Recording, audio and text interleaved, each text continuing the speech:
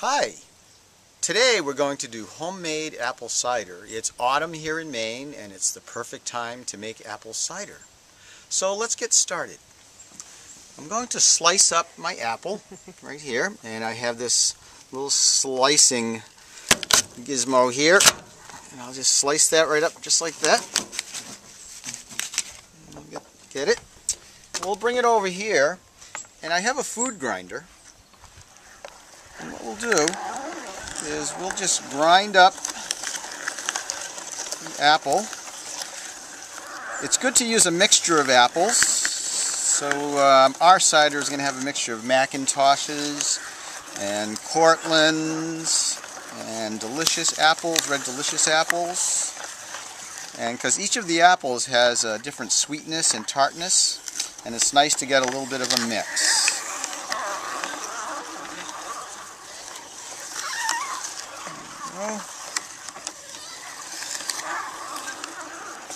And you can grind up the whole apple, you can grind the core up.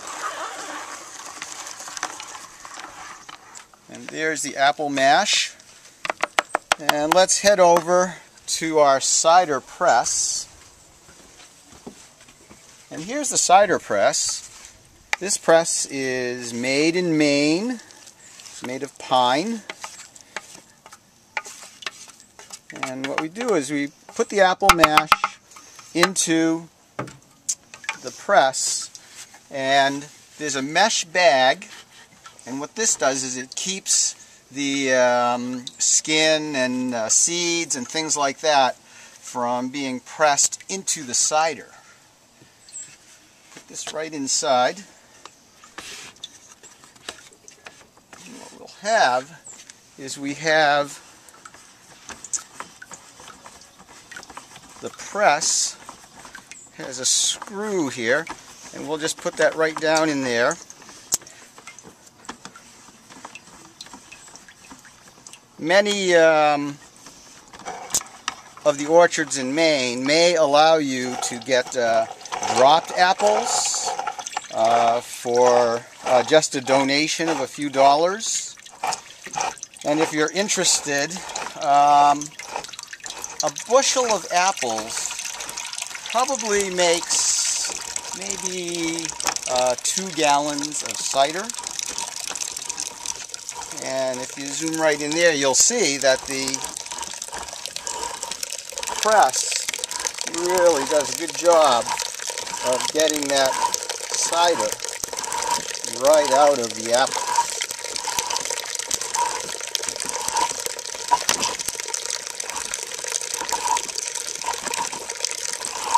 Now, the advice we get is that really before you drink some cider that you've hand pressed, it's not a bad idea to heat it to about 180 degrees just to kind of kill off any microbes or things like that that may have gathered on the surface of the apples.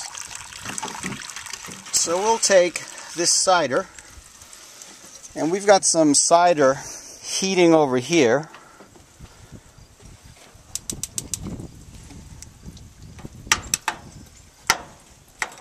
There we go.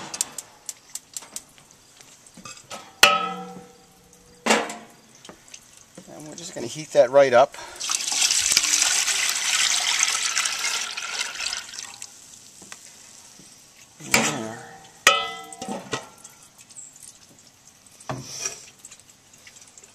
And that cider that was in there was heated up, so I'll just show you a little bit of it here.